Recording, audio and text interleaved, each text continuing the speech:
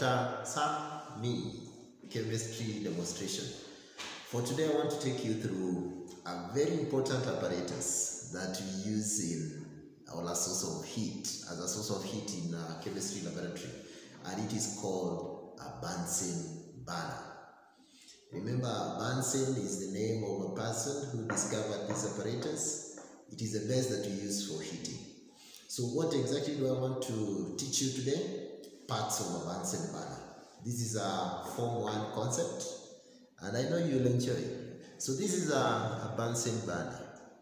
A Bunsen burner consists of a base, and this is what offers the support for the burner. So this is the base. Then I have this tube.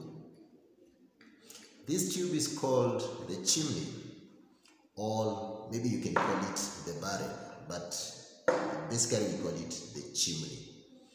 The chimney is where the laboratory gas and the air will mix, then ignite from the top. So this is the chimney.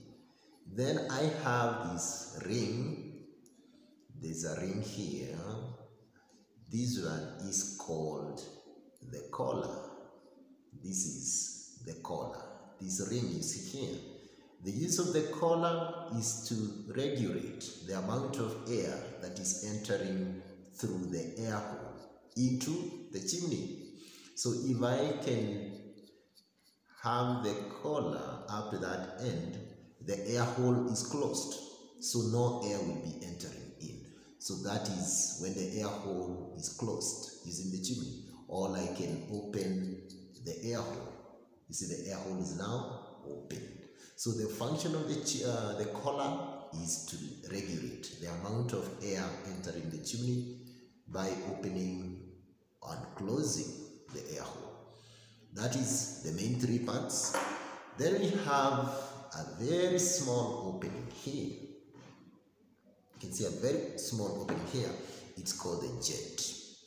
The jet allows the laboratory gas to get into the chimney. So it's that small opening, and mercury is that small, just to make sure the amount of gas getting into the chimney is regulated in very little amount there. So that is the jet. Of course, then I have the rubber tubing or the hose pipe. The hose pipe will connect the Bunsen burner with the source of the gas. The source of the gas. Do not forget the air hole I've shown you. The air hole now allows the air from outside to get into the chimney. Remember, for the gas to burn, it must have oxygen from outside. That's why we have the air hole. Otherwise, this is the Bunsen burner, the best for heating in a chemistry laboratory. A Form 1 concept, that is. Do not forget to subscribe to my channel, like my channel, make or write down some comments, just in case there is something I think or I should do different. Thank you so much. This is Dr. Sirme.